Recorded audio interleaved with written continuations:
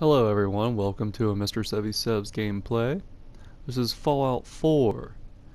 I am working on my defenses before I put up a radio tower to see how that works. I've been really tinkering around with the whole shelter thing. I think I'm pretty good unless they can actually take down my walls.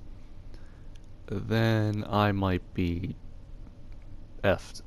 Effed all the way in my A. I have a wall all the way around this settlement, and got only like 2 or 3 watchtowers around it, but I got this main gate with 2 main doors. Now I'm just making some turrets, and it doesn't seem like this really affects my size of my settlement. It might, but I guess it's really little. Yep, there we go. I almost always do that. Yep, I think I'm ready for a radio tower.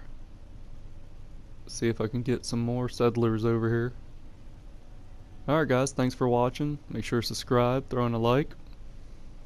See you later.